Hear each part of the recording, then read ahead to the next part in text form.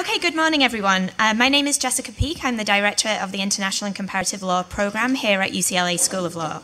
It's wonderful to see so many of you here today for this conference on contemporary issues in human rights, presented by the International and Comparative Law Program.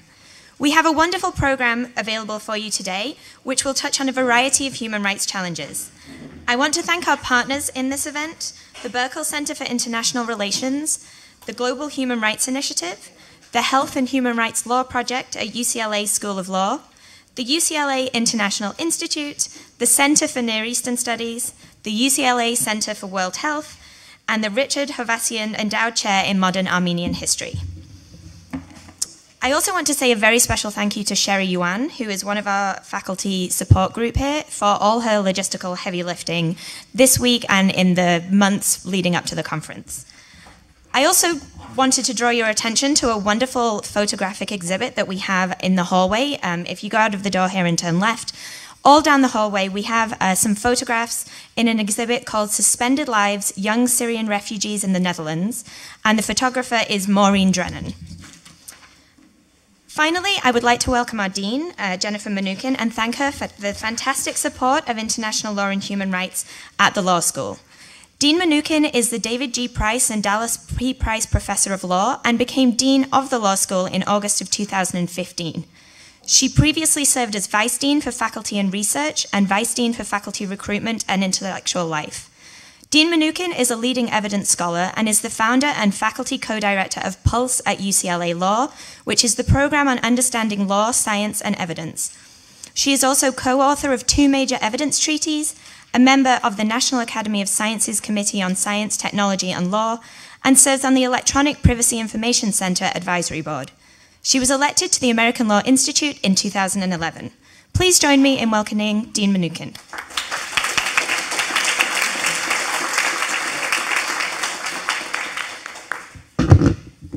Thank you so much, Jess, and thank you everybody for being here today for what I know is going to be an exceptional conference and I think a terrific day of both collaboration and insight. As Jessica said, I'm Jennifer Mnuchin, and I have the great honor of being Dean here at the UCLA Law School. And I'm so pleased that we have the opportunity to have this set of conversations today with such a terrific set of panelists and a, I hope, engaged audience as well. As anybody who has even a passing familiarity with the daily headlines knows already, the challenges in human rights today are many and often dire. Armed conflict, civil rights abuses, environmental challenges, and genocide have prompted millions to have to migrate from their homelands at great risk to their lives and health. Millions of others are dealing with the aftermath of atrocities and seeking redress and recognition in international tribunals.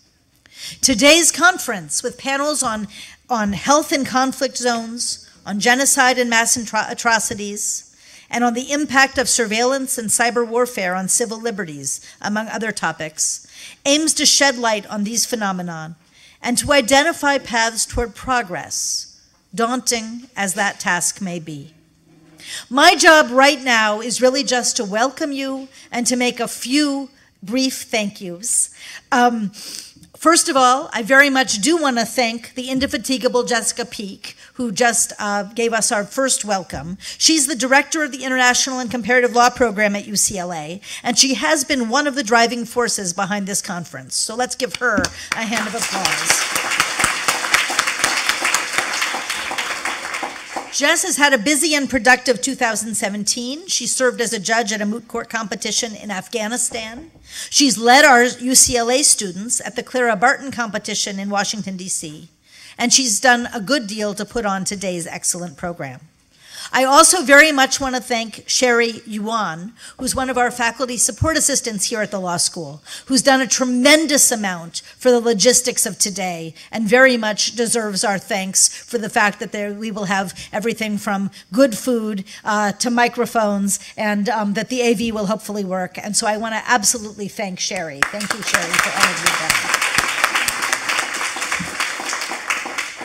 And I very much want to thank Professor Aslabali, a member of our law school faculty, and the current director of UCLA's Center for Near Eastern Studies, for her tremendous guidance with every aspect of this conference as well.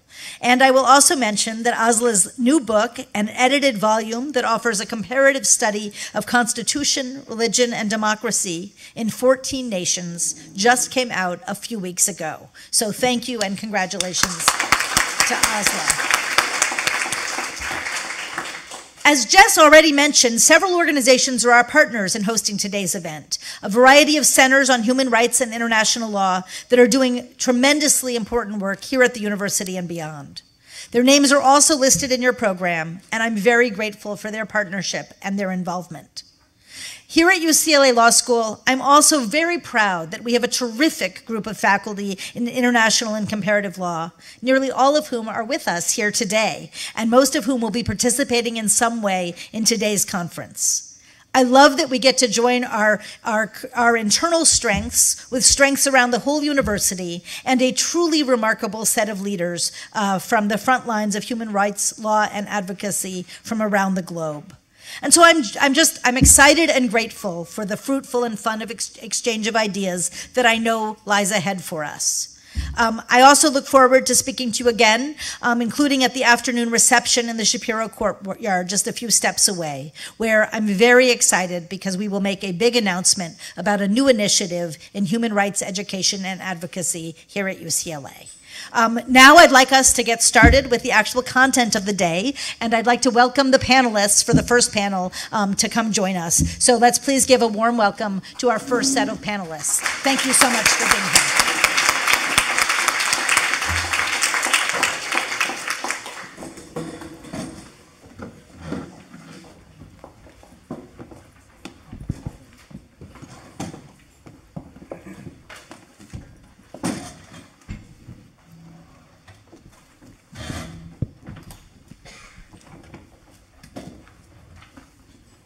Good morning. My name's Stephen Gardbaum. I'm a professor of comparative constitutional law here at UCLA. Our first panel addresses the key human rights issue of civil liberties in the age of terror. Since 9/11, there's been a massive increase of state surveillance and rapid development of ever more intrusive technologies, which have combined to put the old tension between national security and civil liberties in a new context. But superimposed on this has been the rise of state and non-state cyber attacks as a new form of security threat that may result in further erosion of civil liberties, both by those perpetrating them and by states attempting to counter them. These are the range of challenges that our distinguished panelists will address, describe, and shed light on. And they are Kristen Eichensehr, who is an assistant professor of law here at the UCLA School of Law. One of her primary research and teaching interests is in national security law, including cybersecurity. David Kaye, next to Kristen, is clinical professor of law at UC Irvine, and he is also the UN Human Rights Council's special rapporteur on the promotion and protection of the right to freedom of expression and speech. Thirdly, Jennifer Robinson is a barrister at Doughty Street Chambers, the UK's leading human rights practice. She's also a former director of advocacy at the Bertha Foundation, a global program and network to support emerging lawyers in public interest litigation. And she's appeared in leading freedom of expression cases in the UK Supreme Court, the European Court of Human Rights, and around the world. Finally, John Villaseñor is a professor of electrical engineering, public policy and management at UCLA. He's a non-resident senior fellow at the Brookings Institution and a national fellow at the Hoover Institution. His work addresses the intersection of digital technology with public policy and the law.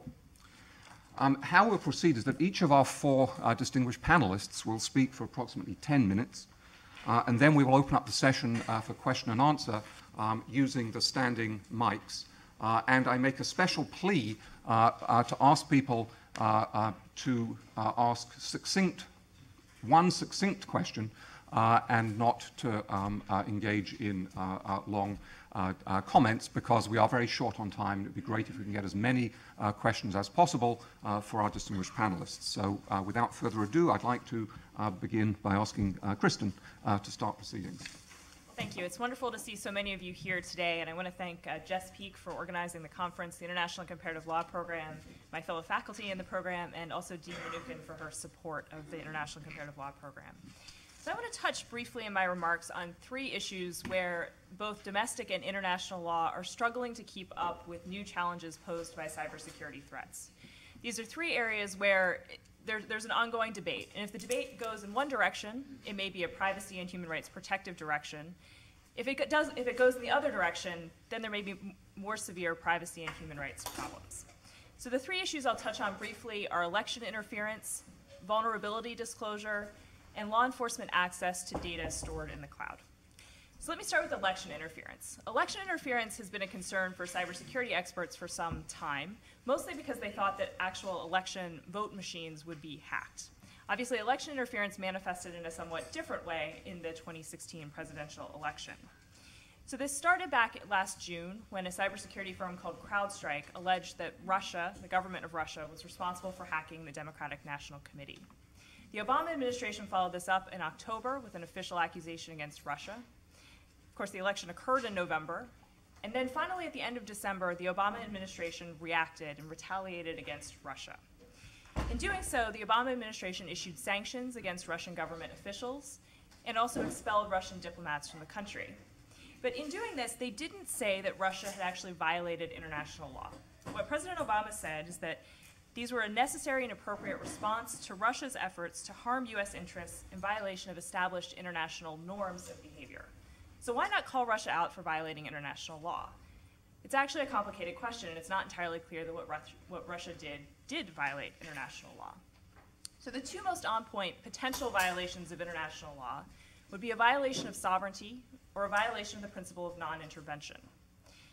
There are a couple of problems with these, though. For the violation of sovereignty, what Russia didn't actually cause physical damage within the United States. Nothing was destroyed, not even, unlike in the Sony hack, for example, was data destroyed. Computers didn't have to be replaced. This was simply an instance of disclosure, theft of information, and then disclosure in a sort of calculated fashion. We've never had a violation of sovereignty like that before. So how about non-intervention? One of the key features of the international law principle of non-intervention is the idea of coercion. And prototypically, this has been military intervention. A state is coerced when there's military intervention by another state. Again, what Russia did doesn't line up neatly with the prototypical examples of non-intervention. So we find ourselves in a situation where by many people think that what Russia did should be regarded as illegal. But existing international law doesn't really map on very well. So that leaves us in a situation where we either need to stretch existing legal categories to capture what Russia did, or to create new legal prohibitions. Now, how does this fit in with human rights? I mean, we think about election interference as sort of a state-level issue, but as a matter of international human rights law, individuals have a right to participate in the political process, rights to vote, rights to participate in democratic elections. So to the extent that you have a foreign government that is interfering at a state level with that right, this does become a human rights issue. Okay, so let me talk about the second issue, and this is vulnerability disclosure. So this received a lot of publicity last year in conjunction with the Apple FBI dispute over the FBI's access to the iPhone of one of the San Bernardino shooters. The US government obtained a court order that purported to force Apple to basically write new code that would allow the government to access the iPhone. It would bypass if you enter the wrong passcode a number of times on an iPhone, it wipes all the data off the iPhone. It would have been code that would have allowed the government to circumvent that restriction. Apple pushed back and argued that the government's demand would actually weaken security for all iPhone users. The dispute ended, though, when the FBI purchased a way to access the iPhone on a shadowy black market. Reportedly, the FBI paid about $1.3 million for the tool to access the iPhone. Now, this is a phenomenon that's called lawful hacking. This is an instance where law enforcement uses a vulnerability that it either develops or purchases to access either iPhones or other means of communication for purposes of intelligence collection or law enforcement. So law enforcement agencies aren't the only agencies doing this. In the last year, we've had actually several major leaks of hacking tools that used by the Central Intelligence Agency and by the National Security Agency. The most recent one was last Friday, if anyone's been following the news. So the fundamental tension here is really a security-security trade-off. So the government says it needs to withhold knowledge from companies that could patch the vulnerabilities, needs to withhold the vulnerabilities from the companies in order to protect national security. So the government can go out and offensively use the vulnerabilities for either intelligence collection or for investigating crimes. On the other hand, the companies think of this, and individuals in the press, you'll see this argument made, think that this is just a way to weaken individual security, because the government is responsible for leaving some of these vulnerabilities unpatched. Now, this decision by the government to disclose or to withhold knowledge of the vulnerabilities was governed under the Obama administration by something called the vulnerability equities process. So this was basically a process where multiple government agencies would get together and they would discuss whether or not to tell companies about a problem with their software so that the company could patch it. So the government would consider things like, how likely is it that others will discover the vulnerability and begin exploiting it? How important is the intelligence that the US government is trying to get using the vulnerability, et cetera. The outcomes of this process have major implications for the security of personal communications. To the extent that these vulnerabilities are disclosed and patched, that secures individuals' communications and protects their right to privacy. To the extent that they're withheld, it puts individual security at risk. The status of the vulnerability equities process in the Trump administration is entirely unclear. So this was an informal process in the Obama administration. It wasn't formalized in an executive order or in legislation. So we don't know what the Trump administration is doing. They may have maintained the process, or they may have entirely abandoned it. Also, the process itself is in many ways very flawed. We don't know how many vulnerabilities are considered in the process. We don't know how many are disclosed coming out of the process. And we don't have very little information about how the government weighs whether to withhold or disclose. Just to return to the Apple iPhone case for a moment, that was a very high-profile instance where we knew that there was a vulnerability. The government publicly announced that they had it, that they had paid $1 million for it. But the vulnerability there did not even enter the vulnerability equities process. So the government bought the vulnerability on this sort of shadowy market, and the FBI said that it purchased the access method, and I'm quoting here, but did not, however, purchase the rights to technical details about how the method functions or the nature and extent of any vulnerability upon which the method may rely in order to operate. So therefore, it didn't have enough information to send the vulnerability through the vulnerability equities process. So it didn't even consider whether or not to disclose it, because in negotiating the contract with the entity that sold the vulnerability to the government didn't purchase the rights. So there may be ways to fix this process going forward, and this is something the Trump administration would have to do. They could consider formalizing the process. They could consider being more transparent about the process. And they could consider sort of shifting the balance between withholding vulnerabilities and disclosing. And which way they go on that will affect the extent to which the process and government withholding of vulnerabilities implicates human rights. So let me touch just briefly on the final point, and this is the question of law enforcement access to data stored in the cloud. So this became an important issue in what's become known as the Microsoft Ireland case. So in that case, the US government issued a warrant to Microsoft pursuant to a statute called the Stored Communications Act. So the warrant ordered Microsoft to produce the contents of a web-based email account of one of its customers. Microsoft provided the non-content information from the email account, so sort of metadata essentially, but it refused to comply with respect to the contents of the emails because the contents of the emails were stored in a server in Dublin, Ireland. So Microsoft acknowledged that it could access the contents of the emails from the United States, but it said that to do so, to comply with the warrant, would be an extraterritorial search or seizure, and that was impermissible. So the US government, on the other hand, said, well, if you can access it from the United States, this isn't extraterritorial. It's just an access within the United States, and that's good enough. The Second Circuit Court of Appeals sided with Microsoft and said that this would constitute an impermissible extraterritorial search or seizure. But that's not going to be the last word on the issue. So since the Second Circuit decided the case last summer, and then they denied en banc review at the end of January. Since then, several district courts have come out the other way, or magistrate judges and headed up to the district courts have come out the other way. And in cases with respect to Google and Yahoo, they've actually said that those companies have to comply. Even if the data is stored abroad, so long as they are in the United States and can access the information from the United States, they have to comply. This isn't just a question of US law and whether US courts will permit US companies acting pursuant to US legal process to produce this information.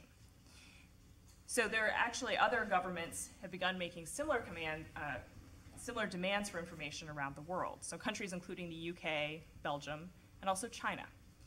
So the lack of agreement on how international jurisdictional principles limit or don't limit what information companies can access is creating the prospect of sort of massive governmental access to personal information.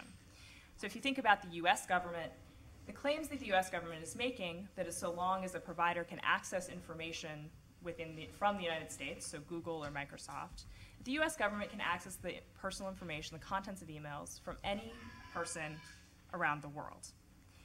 And if you flip it around and think about it from the other direction, other governments are making similar claims about access to personal information of US citizens.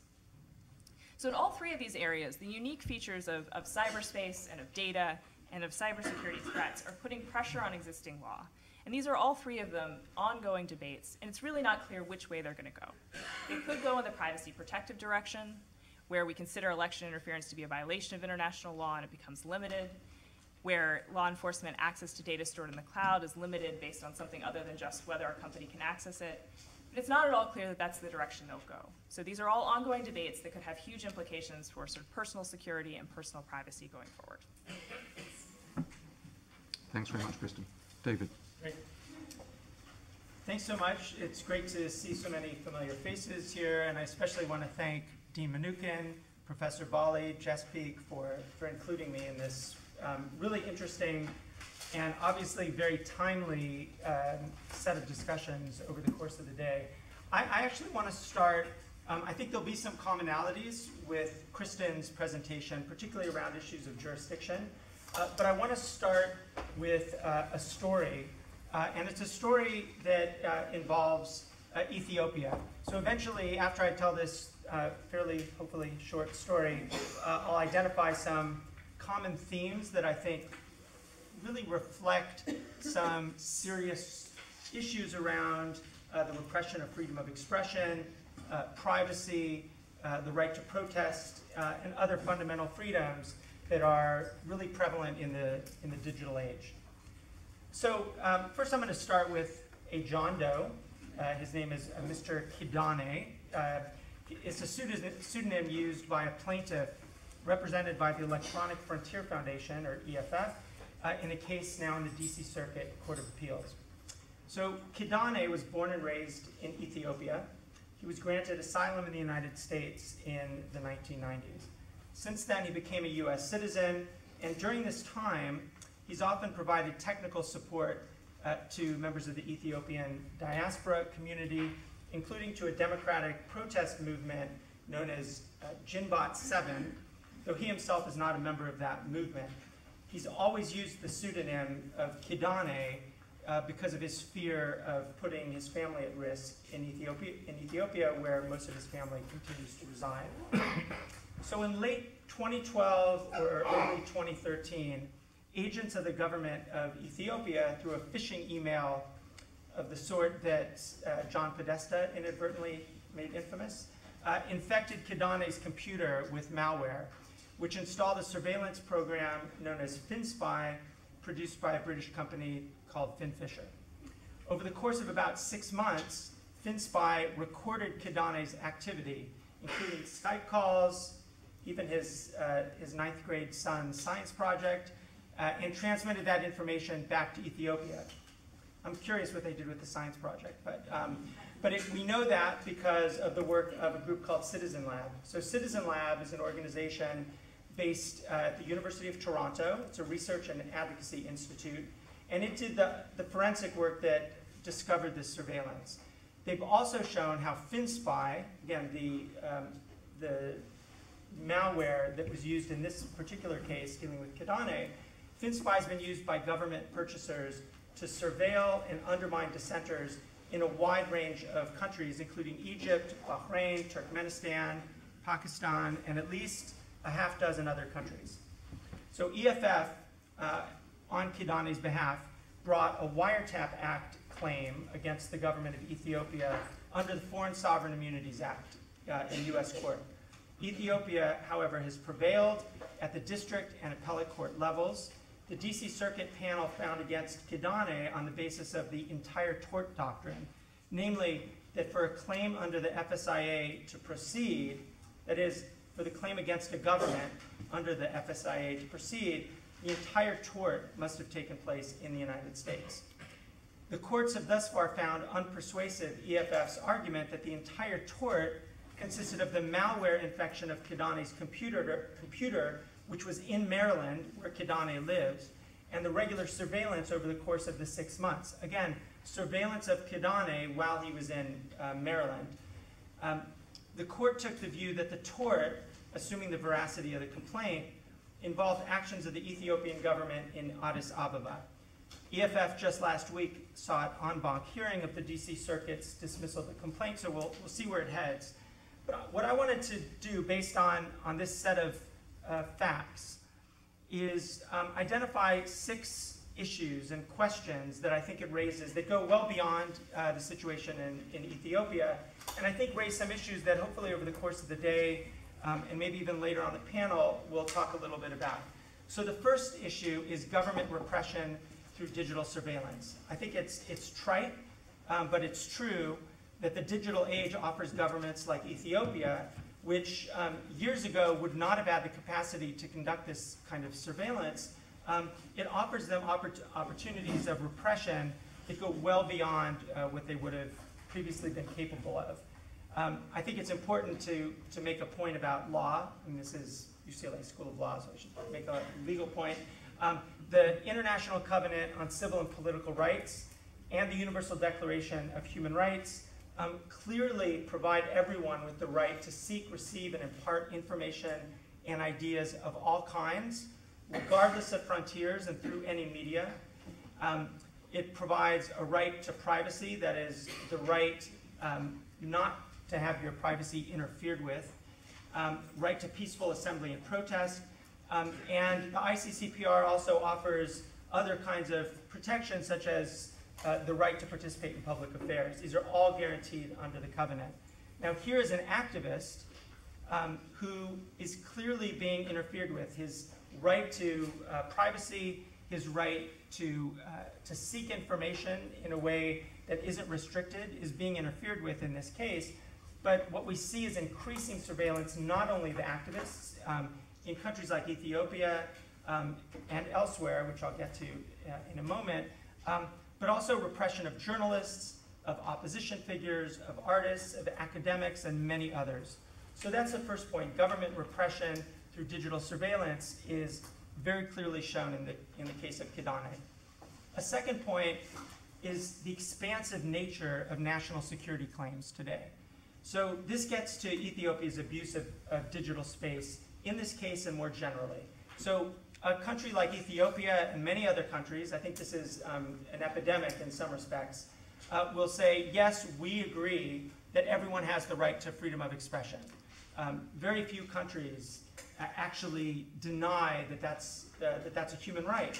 But what they'll look at is the 3rd paragraph of Article 19, which provides for the legality of restrictions on expression. And it's a similar kind of set of restrictions that you see in other provisions of human rights law. And it requires 3 parts, essentially. One is that the restriction is provided by law, which means it should have been adopted by regular process. It can't be secret law. It should also be law that is relatively precise, so it provides individuals with some guidance as to what's lawful and what's unlawful. And then it also requires that any restriction be necessary and proportionate in order to protect a particular legitimate objective. And those legitimate objectives are spelled out. Those include the rights or reputations of others, national security and public order, and public health and public morals. The problem is that national security and public order have become essentially a label to legitimize any kind of restriction. And you see that in the case of Ethiopia, whether it's in the case of surveilling individual activists or it's surveilling journalists. And I'll mention that, the specific surveillance of journalists in a moment. Third point is jurisdiction. Maybe this is a little bit where Kristen and my presentation overlap a little bit in the sense of jurisdiction. So cross-border surveillance just as we see in cross-border access to data that might be in the cloud, for example, is becoming a regular feature of international life. And yet the legal and practical constraints on such surveillance, at least as a matter of international law, are extremely limited. So from the US perspective, there are issues around extraterritoriality, right? So the United States has long complained or argued that human rights law, generally speaking, does not extend beyond our borders. In other words, it doesn't constrain the United States when it's acting overseas. So, for example, much of the discussion around Edward Snowden's revelations focused on restrictions and surveillance on individuals in the United States. But outside the United States, one of the major controversies was around US surveillance of foreign nationals, right, in their countries, which really barely resonated in the US media over the last 3 years since those revelations.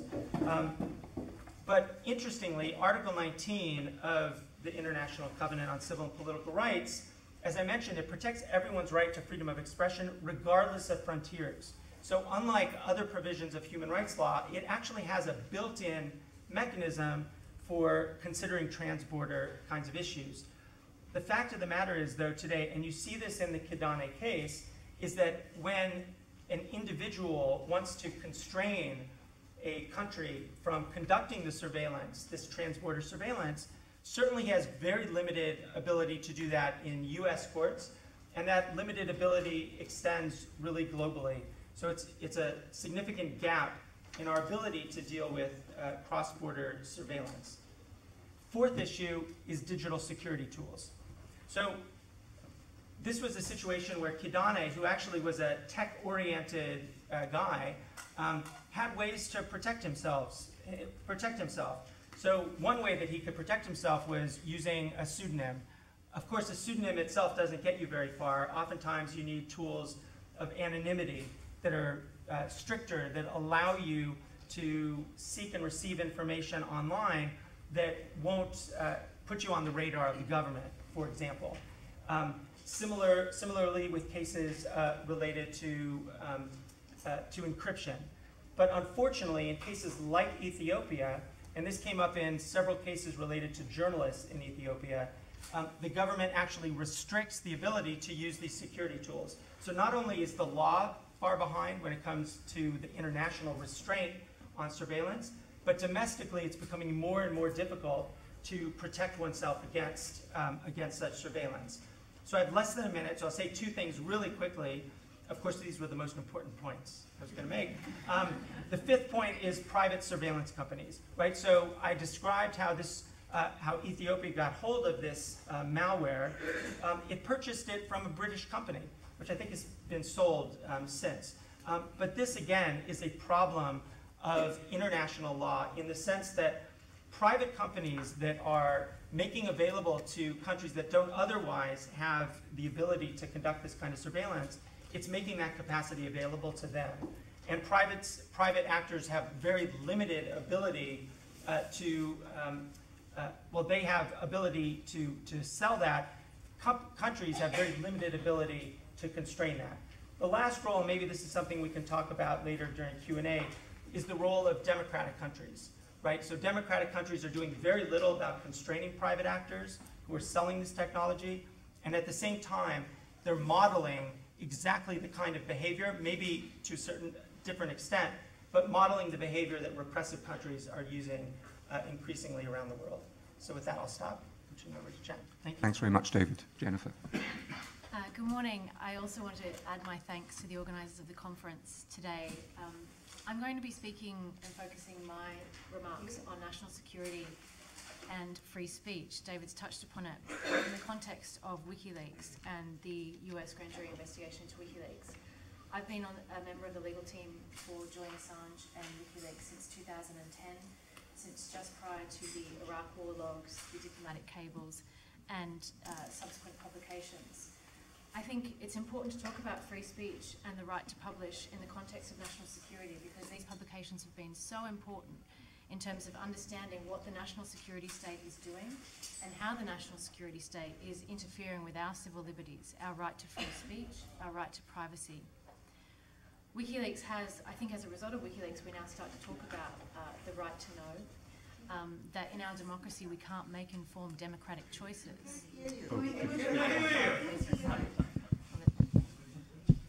Is this better? Yeah. In our democracies, we can't make informed democratic choices without understanding what it is our government is doing.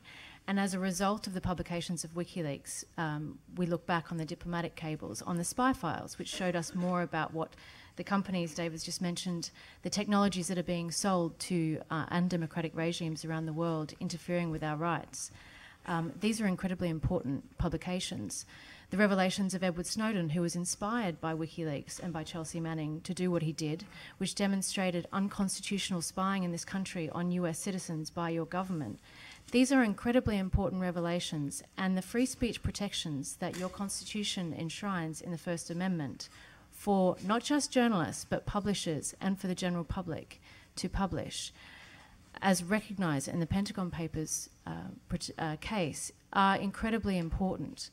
Now, since 2010, WikiLeaks has been subjected to a criminal investigation in this country, a grand jury investigation, which has been described in Australian diplomatic cables as of unprecedented size and scale. It has been ongoing since that time. We know it's ongoing from court documents released and decisions of judges as early as late as May last year, refusing to release material under Freedom of Information laws on the grounds that this criminal investigation into WikiLeaks is ongoing. Now, that criminal investigation was instituted under the Obama administration. We have long been saying that the precedent that is set by a criminal investigation into a public interest publisher sets a dangerous precedent for the First Amendment in the United States. What WikiLeaks does in terms of the act of receiving information from sources, maintaining the anonymity of those sources and publishing that information in the public interest is exactly the same act that is engaged in by mainstream media organisations, the New York Times, the Washington Post. And a criminal investigation into WikiLeaks sets a chill on national security reporting. Now, I wasn't intending to do this today, but we've all been wondering what your new administration would do with respect to WikiLeaks. We have a president, President Trump, who once tweeted, "I love WikiLeaks," but at the same time has called the US media the enemy of the people. Now, your CIA director gave his first speech last Thursday, and I am going to cede part of my presentation so that you can hear directly from him, and I'll speak to that after we've heard from Mike Pompeo.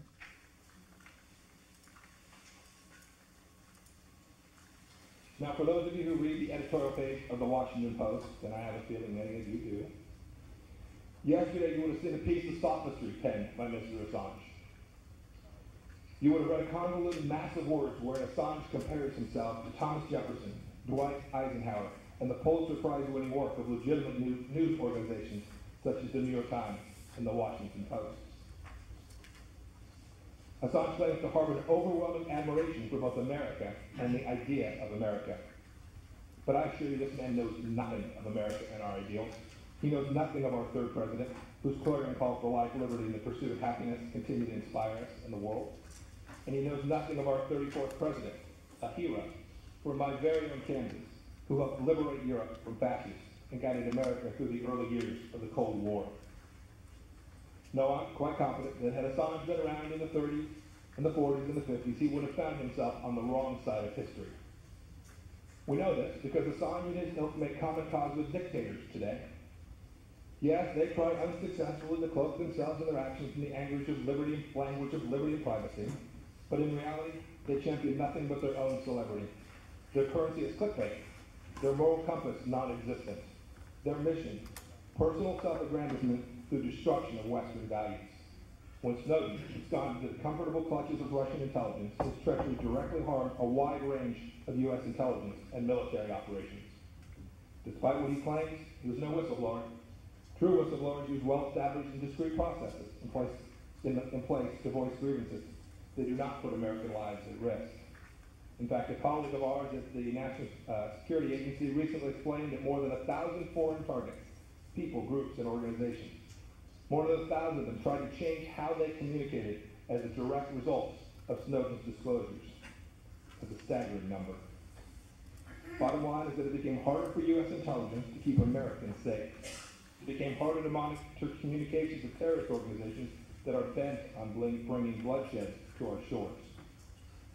Snowden's disclosures helped these groups find ways to hide themselves in crowded digital forests. And even in those cases, where we're able to regain our ability to collect, the damage has already been done. We work in a business with budgetary and time constraints. The effort to get back access we had previously possessed meant that we had less time to look at new threats. And as for Assange, his actions have attracted a devoted following among some of our most determined enemies. Following a recent WikiLeaks disclosure, an Al-Qaeda and the Arabian Peninsula member posted a comment online thanking WikiLeaks for providing a means to fight America in a way that AQAP had not previously envisioned. AQAP represents one of the most serious threats to our country and around the world today. It's a group that's devoted not only to bringing down civil passenger planes, but our way of life as well. That Assange is the darling of these terrorists is nothing short of reprehensible. Have no doubt that the disclosures in recent years caused harm, great harm, to our nation's national security, and they will continue to do so for the long term. They also threaten the trust we've developed with our foreign partners, when that trust is crucial currency among allies. They risk damaging morale for the good officers of the intelligence community and who take the high road every day. And I can't stress enough how these disclosures have severely hindered our ability to keep you all safe. No, Julian Assange and his kind are not the slightest bit interested in improving civil liberties or enhancing personal freedoms. They have pretended America's First Amendment freedoms shield them from justice. They may have believed that, but they are wrong. Assange is a narcissist who has created nothing of value. He relies on the dirty work of others to make himself famous. He's a fraud, a coward hiding behind a screen. And in Kansas, we know something about wizards hiding behind screens.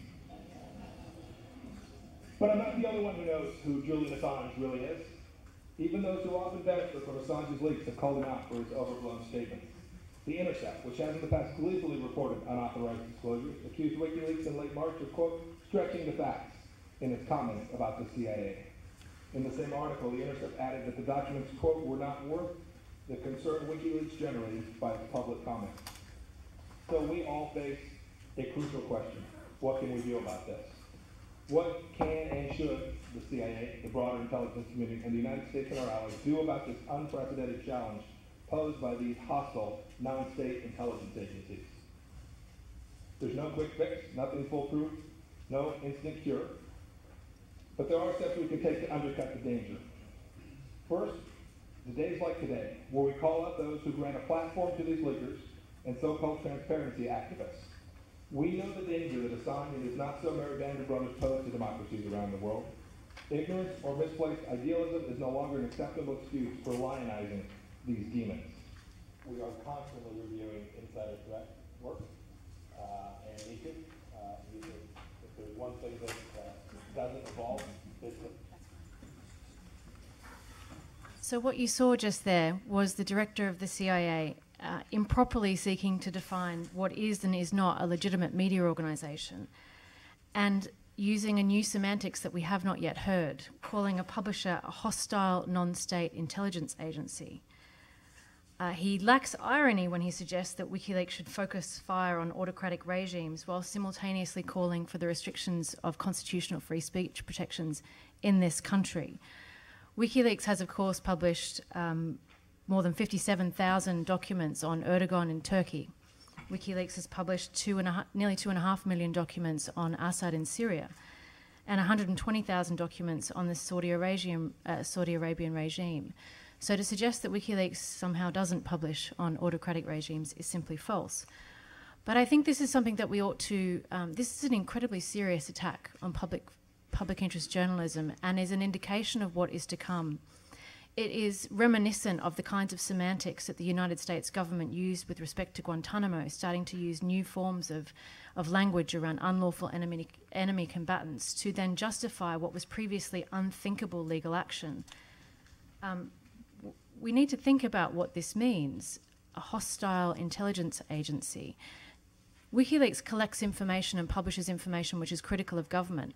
Does that categorization now then slip into applying to organizations like Human Rights Watch or ProPublica or any other media organisation that collects information and publishes it in the public interest that is critical of the national security acts of your government.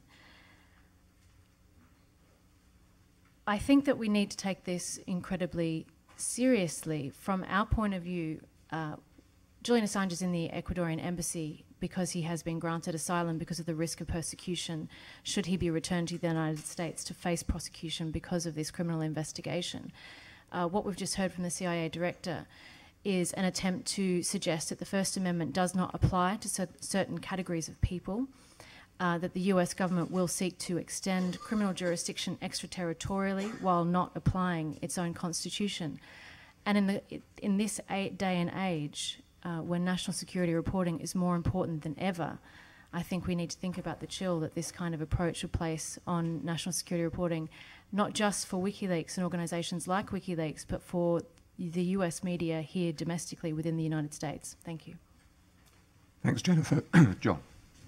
Thank you very much. I too will add my appreciation to the Dean and to Professor Riley for organizing this and bringing together such an interesting set of topics for people to hear about today. I'll try to keep my remarks shorter, so as I know I always find the most interesting part of these things, the questions and answers. I'll try not to, I want to make sure to leave some time for that. So I just want to give some technology perspective that might put things in context that's pretty helpful.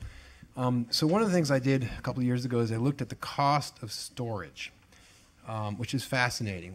It is more than 1 million times less expensive today to store information than it was in the 1980s. 1 million times, not 10 times, not 100 times, 1 million. We're not 1 million times better at anything else I'm aware of. We're not 1 million times better at curing cancer or at educating our children, but we're 1 million times better at storing. And that fundamentally changes the nature of what can be stored. When I did that study a few years ago, I did a calculation. I wanted to know how much would it cost to purchase the storage that could store everything an average person says in a telephone over the course of a full year. And the answer then was 17 cents. It's even cheaper now. And so what that means is that things that would have been completely unthinkable and impossible, for example, to have a country literally record everything that its citizens say on a phone, become not so hard and then trivial. And so then the question is and of course not all countries will do this, but there are clearly many around the globe who, when it becomes easy and trivial, will do it. And that raises some really fundamental and interesting questions. And if anyone wants to see all the data behind that, you can just do a search on a paper called Recording Everything, which I published through Brookings. It sort of explains where those numbers came from. So I think that technology is driving a lot of the technology makes it easier, I guess I would say, in many ways for governments that wish to be oppressive, and there are certainly no shortage of them around the world, to do that by getting access to more information in the past. I'll also emphasize another technological trend, which was related to one of the ones mentioned earlier, which was Kristen mentioned data in the cloud, and she mentioned this extraterritoriality issue, which is absolutely important. I fully agree with Kristen's assessment of the importance. I'll add to that by adding another complexity, which is the cloud has been around and growing for, you can pick your number, but a decade or more is probably a reasonable answer. In addition to that, just in the last few years, you've seen the growth of the proliferation of always-on devices that have video and audio capability. And there's a fascinating case right now. It doesn't have any extraterritoriality issues, but it's fascinating nonetheless. Some of you may have heard of this case involving the Amazon Echo, which is going on. There was a murder that occurred. An Amazon Echo is like a smart speaker, and you can sort of tell it to do things, and it'll play music of a certain kind or something like that. So there was a murder that occurred here in the United States somewhere, and the house where the murder occurred had an Amazon Echo in it. And so investigators believe, or they think, perhaps, that the Amazon Echo may have heard things that happened at the moment of the crime. And so they have issued a search warrant to Amazon to see if in the cloud there is data stored, a recording, essentially, either in the moments before, during, or after when this crime occurred. And Amazon has resisted. But that's even in the domestic context, that's just a fascinatingly complex topic. And you can imagine, all the more complex when you get to when you get to the when you do a kind of multinational, multi-jurisdictional case. I also want to add a kind of a wrinkle to the, and I maybe pronounced this wrong, is it Kidane? Is it Kidane case that was mentioned a moment ago? This entire tort concept leads to some disturbing potential outcomes. As a thought experiment, imagine a driverless car or just an highly automated car where it becomes possible to install malware to seize control of the car, and then the person or the entity that did that is able to exert control, and perhaps in a nefarious way, to cause an accident, from outside the United States. I mean, clearly it would be ludicrous if the response of the system was to say, well, they pushed the button in some other country, and yeah, someone died in the United States, but that's, since they pushed the button somewhere else, the entire tort or whatever didn't happen here. So clearly there's got to be, I find it disturbing, not only the facts that David Kay mentioned, that there's this potential immunity to installing malware from overseas, but that's only one of many different things that you can imagine that could occur. And so clearly there's an interest here in the United States and a corresponding interest in other countries in being able to address wrongful acts that occur in the territory of that country, even when those wrongful acts are perpetrated in part through actions taken outside of that country. I also want to mention Kristen mentioned the Apple case, and she gave a little bit of background.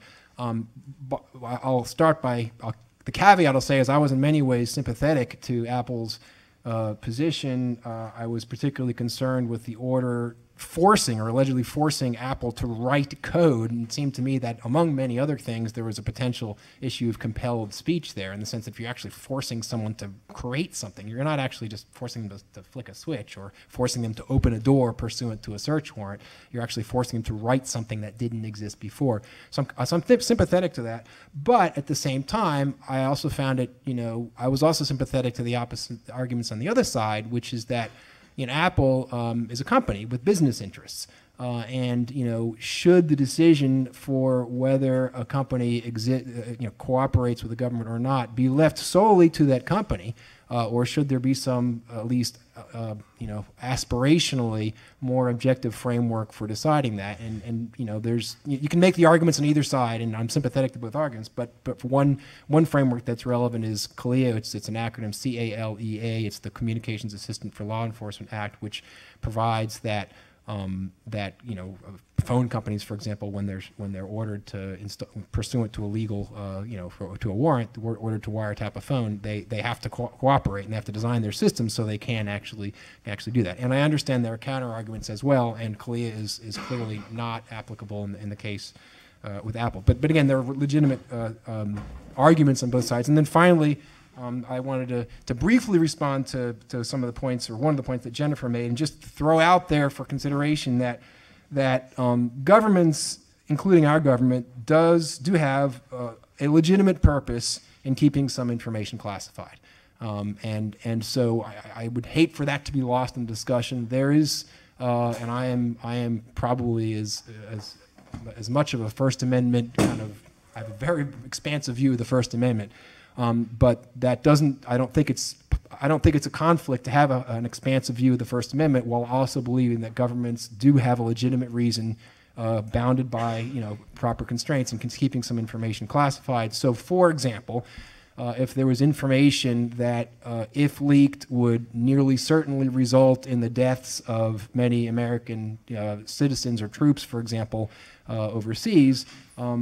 I am sympathetic to the desire to not let that occur, and to try to make sure that those people are protected to the maximum extent possible. So just wanted to inject that into the dialogue, that there are those legitimate concerns. But I'm sure all of your questions will be far more interesting than anything else I could say, so I will yield the rest of my time. Thanks, John, and thanks to each of you for very interesting presentations. So we have about 25 minutes for question and answer, and we have standing mics. So I would like to ask people, and I particularly would like to encourage students to come and ask questions, but please come to the standing mics. We will take 2 questions from each side and then the panelists will have the chance to respond to those.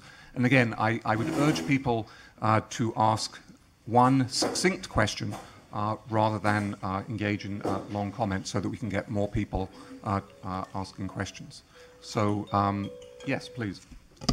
This question is for David. A couple of weeks ago, you mentioned when you were a keynote speaker at the other school that remains unknown, that the U.S. was considering leaving the Human Rights Council. Did I get that correct? And have they changed their mind since the Syria issue? So, Dave, we're going to take... take a couple of things. Okay. Please.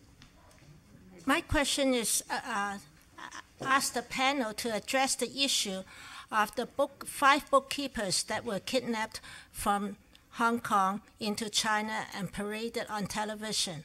One of the bookkeeper was kidnapped from Thailand, who is a Swedish citizen. The other was kidnapped from Hong Kong, who has a British passport. I'd like to find out what recourse do they have in terms of this kidnapping and in terms of their rights. Also, I'd like to find out what we can do as far as us, Chinese Americans, can do, because the foreign minister has claimed that any Chinese that were born in China are first and foremost a Chinese citizen, which means that if I go to Hong Kong, I myself could be considered a Chinese citizen, even though I am an American citizen. Thank you.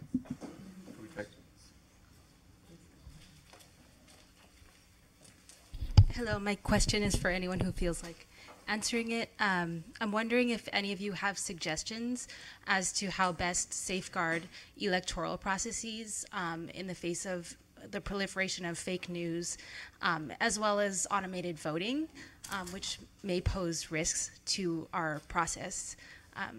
That's all. Hi. So you discussed a little bit about the concerns related to the different processes of surveillance, whether it's the authorization of surveillance, the actual collecting of information, the retention of that information, the dissemination of that information.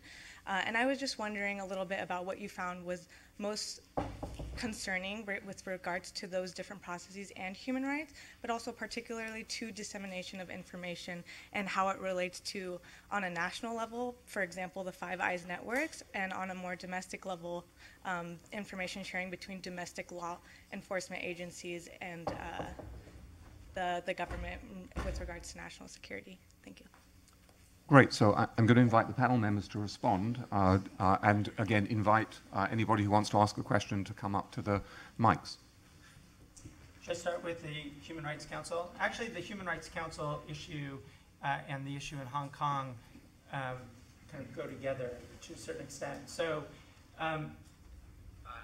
we don't know if the U.S. is going to withdraw from the Human Rights Council. So the Human Rights Council is the central human rights body in the UN system, and the U.S.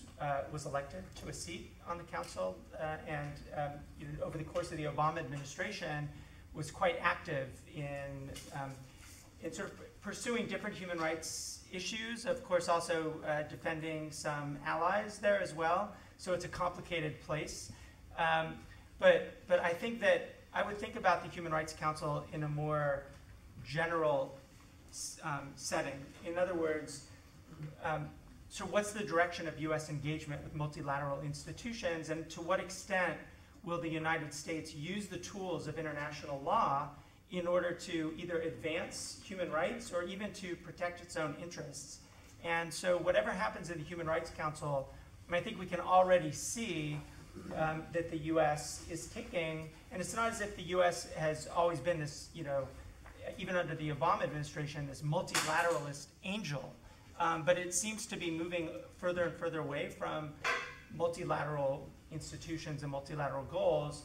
So we don't know what's going to happen with the Human Rights Council. I would say, though, and maybe this is connected to the situation for the booksellers, the publishers in Hong Kong, the Human Rights Council offers individuals like those booksellers a forum really to, I mean, it's a trite phrase, but to speak truth to power, right? To actually be in a room in Geneva where there are governments sitting, including the government of China, and to raise these kinds of issues directly among other governments and China. And so to the extent that the US moves away, it also reduces the effectiveness of an organization like that. It allows others to also move away or to pursue agendas that might actually be inimical to human rights. So, you know, I would connect those two things together. I would also say, with respect to the situation for the booksellers in Hong Kong, I mean, what we've seen is Hong Kong moving gradually, but over the last 18 months, kind of a quickening way of moving away from democratic norms. The PRC is not a party to the International Covenant on Civil and Political Rights, but the ICCPR, by virtue of the agreement by which the UK left Hong Kong, the ICCPR, so human rights law, still applies in Hong Kong, and yet we see in cases like the booksellers, which is really a case of private law or secret law being applied to individuals, and then when they're returned, there being no information about why they were detained and what their future is. That's a direct violation of human rights law that applies in Hong Kong. So individuals like that can be using tools like the Human Rights Council at least to raise those concerns, but unfortunately, they don't have much of a mechanism to raise those issues with China directly. I can take the election integrity issue. So the question raised the issue of both sort of election integrity and fake news, and those issues are obviously related, but I think they're somewhat distinct as well. So on the electoral integrity issue, I mean, you can talk about some technological solutions. So you've got the integrity of the actual voting processes, right? So part of the concern in the United States is that there are a number of jurisdictions that in the wake of the hanging Chad controversy in the 2000 election thought, okay, no more punch cards, let's do electronic voting, right? So you've got touchscreen voting. But in their rush to purchase machines that wouldn't produce hanging Chads, they purchased machines that don't produce a paper backup trail. So in the last couple of years, you've seen jurisdictions across the United States get smarter about that. And so jurisdictions have started to require paper audit trails. So you push a button on the screen, a touch screen, and it prints out a physical copy of your results. Harder to tamper with that. Even if someone hacks and changes the screen itself, you still have the paper backup. We've also seen some interesting implications of this internationally. So the Netherlands held an election in March, and they actually were set up to do electronic counting of their votes, but because of fears about cybersecurity and hacking, they hand counted the ballots in that election. Similarly, in France has an upcoming legislative election set for June, and they were going to allow electronic voting for overseas voters. They've suspended that. So in some circumstances, the sort of solution to the technological problem may be actually going sort of more low-tech and going to these older paper ballots. They've got their problems too, but at least it's harder to hack a paper ballot. The fake news problem is a really hard problem to solve. I mean, one thing we've seen recently, if anyone's logged into Facebook, Facebook has been putting this banner at the top of the account saying, we're acting about fake news. You might notice different stories on Facebook are tagged as sort of suspicious. So stories that have been flagged as being not factually accurate are actually being flagged on Facebook and other social media platforms. So the question of whose responsibility is it to deal with fake news is a really tough problem, but you are seeing at least the social media companies sort of take this on and realize that they have a role to play. So is that a perfect solution? No. I mean, I think part of the solution to fake news has to be that everyone needs to become a savvier consumer of news, right? You can't necessarily trust someone to flag for you what's true and what's false. So part of the responsibility has to be on individuals as well. Sure. I'm happy to address the question about surveillance and human rights and information gathering and sharing in an intelligence context and human rights.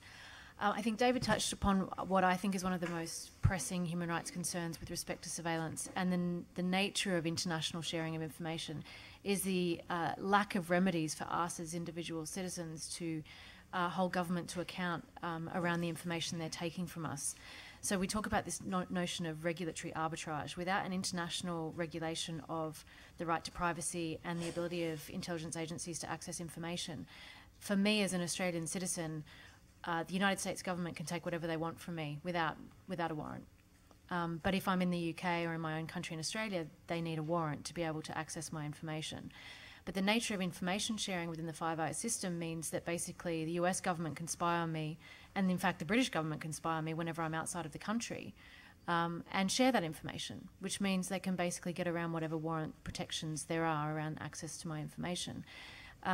So we know that's happening, and we know that's happening because of what Edward Snowden disclosed. Thanks to his disclosures, we know about the rights, how our rights are being abused. The problem is that we don't really have an adequate system for remedying those rights. I'm actually an applicant at the moment before the European Court of Human Rights for the failure of the UK government to provide an adequate remedy. So I allege that they've been spying on my correspondence, which is legally privileged. They basically don't tell you whether or not that's happening or not. So I think from that point of view, I think we have a lot to do both domestically in our own jurisdictions, but also internationally in thinking through how we better regulate and control the way that our information is accessed. Just very quickly on the election question. So cybersecurity is, I'm sure Kristen's concern is a really important concern. One thing that's very interesting, the U.S. Department of Homeland Security, at least until recently, had defined 15 critical infrastructure sectors in the United States, and the election system was not one of them, even though you could argue that what critical infrastructure is more fundamental to American democracy than the election system. The other thing I'll emphasize, we all know it, but just it's helpful to be reminded that elections in the United States are, of course, administered locally.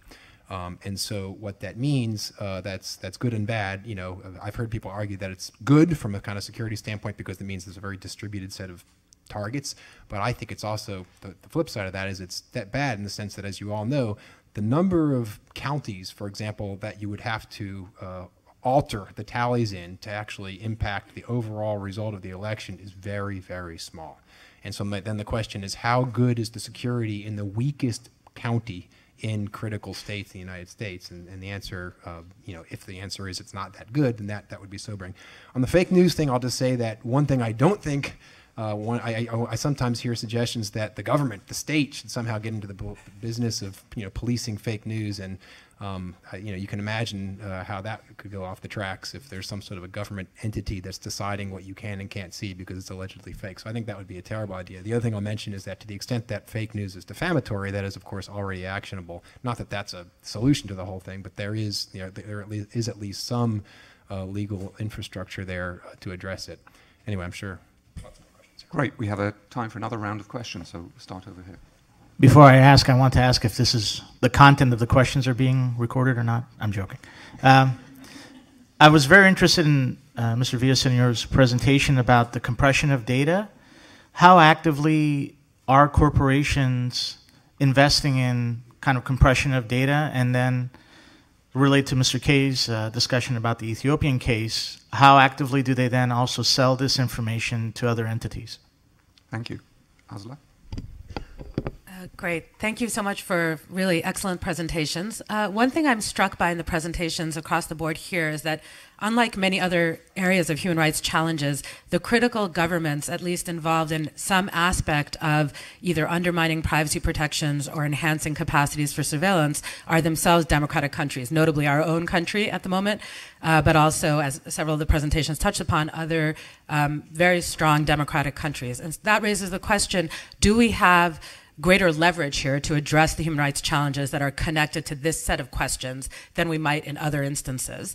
And to the extent that that's the case, are the levers primarily legal levers, or are there other mechanisms we ought to think about? And this brings to mind, for example, especially after watching the video clip of Mike Pompeo, the film Citizen 4, and other ways in which the message that some of these activities, which are being deemed national security threats, or are being represented in a way that criminalizes them and suggests that they're engaging in things like material support, can be resisted by altering or shifting the frame, and that the locus there may be cultural. So I just wonder what thoughts any of the panelists might have about opportunities that are created when the locus of the human rights violations is at least in part in societies with some rights protections and that view themselves as democratic. Thanks. Tusa. Thank you so much for this fascinating presentation. I just had a question with respect to where the government should draw the line with respect to which information should be properly classified and which information should not be classified. And secondly, I had a question with respect to the role of the federal courts, if any, in potentially rebuffing this administration's attempt to violate constitutional rights. Thank you. Thanks. Please. Hello. I have a kind of a conception of what I'm hearing here and what I've heard about these issues in the past that I think might be shared by some segment of the public. It's this: we've got a huge global, furious, ever more sophisticated information collecting and surveillance system. It seems unstoppable, inevitable. And arrayed against this kind of digital monster, which is infinite in size and complexity, are a few well-intentioned lawyers and others who seem, by comparison, quaintly, if lovably, analog. And I'm just wondering if you can give us cause for optimism. Thank you. So maybe I'll start by responding to the first question. I think it was about to what extent of corporations. I think there's no group of corporations that is rubbing their hands together gleefully trying to make storage cheaper for the express purpose of making it easier for authoritarian governments to surveil their citizens. It's just the enormous growth.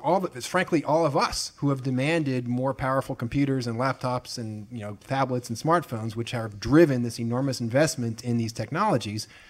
Which are now so inexpensive that it becomes possible to store essentially infinite amounts of information. And one fundamental change, which goes really even beyond the stuff that we're talking about here, although it's closely related to it, is that for most of human history, we were basically a select then store society, where in the sense that you had to affirmatively decide beforehand what to record and not to record. And that has inverted in the last decade or two. So we are now basically a store then select society, where everything gets stored by default, and then later on at people's leisure, be it private corporations or the government, the information is there and therefore subject potentially to inspection by people in the future. And I think we are, as a society, still kind of coming to terms with that transition, and I don't think it would be naive to suggest that transition is in any sense reversible. I'm not saying it's naive to hope for privacy. I think privacy remains incredibly important, but I think it would be naive to assume that we are no longer going to be walking around with tracking devices in our pockets, because that's not going to happen. We are always, for the rest of our lives, going to be walking around with tracking devices called mobile phones in our pockets. So we need to adapt to that world because that's the world that we are going to be living in.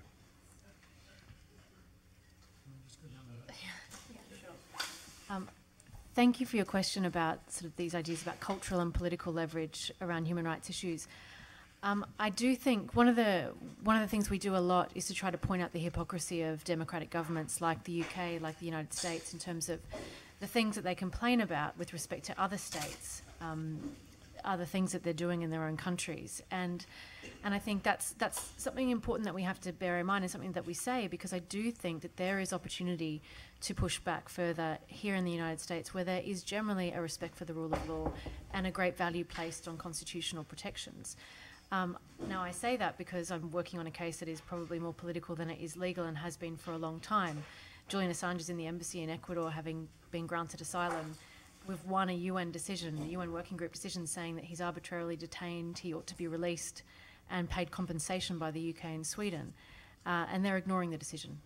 Yet if it were Pakistan or the Maldives, or in fact Iran, when a publisher and a journalist is detained in that way, it's those countries that place pressure on countries who are breaching international law to comply.